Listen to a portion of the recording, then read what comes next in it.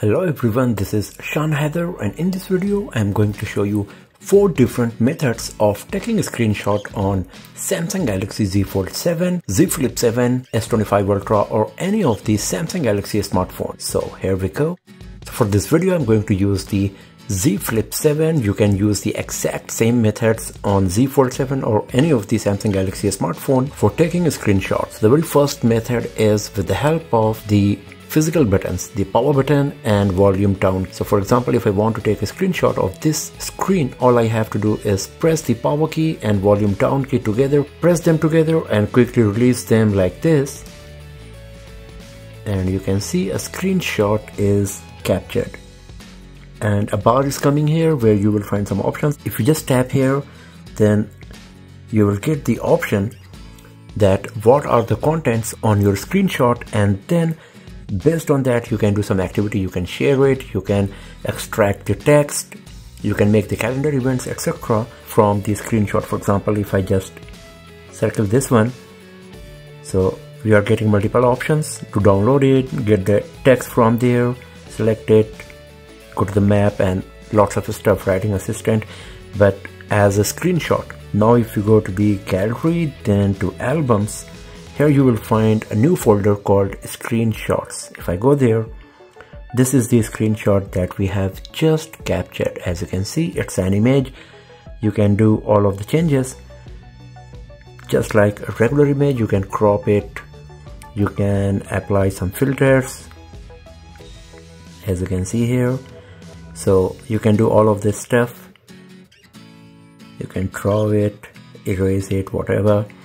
So this is the method number 1 of taking a screenshot on your Samsung Galaxy Z Fold 7 or Z Flip 7. The second method is from the quick toggle menu.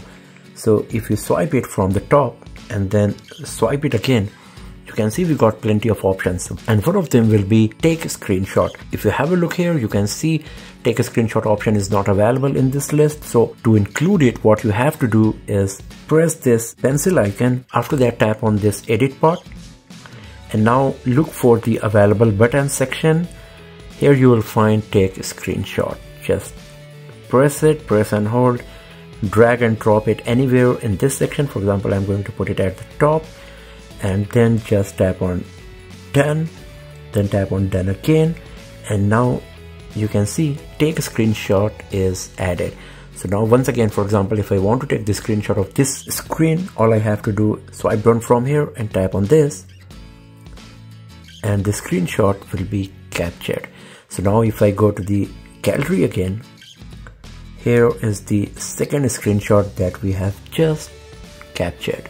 So this is the method number 2 of capturing a screenshot on your Samsung Galaxy smartphone. Now for the method number 3, you have to go to the settings, activate it, and then you can use that particular method. So let's go to the settings. After that, scroll down, then go to the advanced features, tap on that.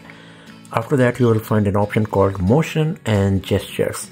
Tap on this, and here at the bottom you will find an option called palm swipe to capture.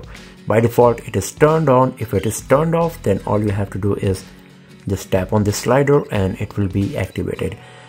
Now using this method, what you have to do for taking the screenshot is put your hand at one edge of the display and swipe in the another direction. So once again, for example, if I want to take the screenshot of this, all I have to do, put my hand at one edge and swipe in the opposite direction. You can see the screenshot is captured. You can do the same from other edge as well. Now let's say if I want to capture the screenshot of this part, and the screenshot is captured. So once again, if I go to the gallery, so these are the 2 new screenshots that we have just captured. So this is the method number 3 of taking a screenshot. Now the method number 4 is about the scroll screenshot.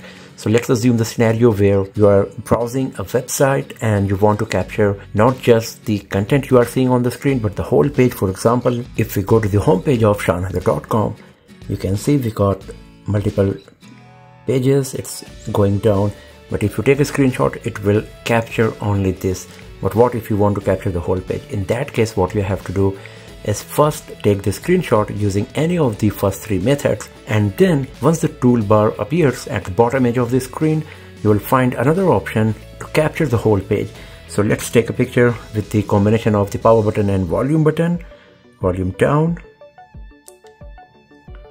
And here at the bottom you can see there is a new option. Earlier there were only 4 buttons, now 5 of them are coming, and the new one is at the bottom left corner.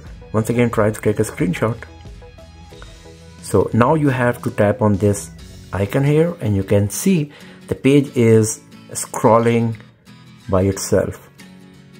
And here in the preview you can see it's getting longer and longer because the screenshot is being captured of all of these content.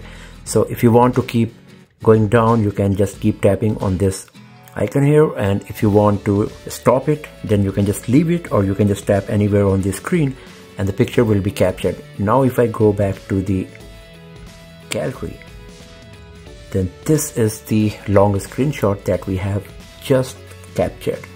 As you can see, it captured this much content. So these are the 4 different methods that you can use on your Samsung Galaxy Z Flip 7, Z Fold 7 or any of the Samsung Galaxy smartphone to take screenshots. So that's all for now, friends. If you found this video helpful, if you enjoyed watching it, then do not forget to hit the like button, subscribe the channel, press the bell icon to get the notification for future uploads, share this video with your friends, and I will see you guys next time in another video. Have a nice day.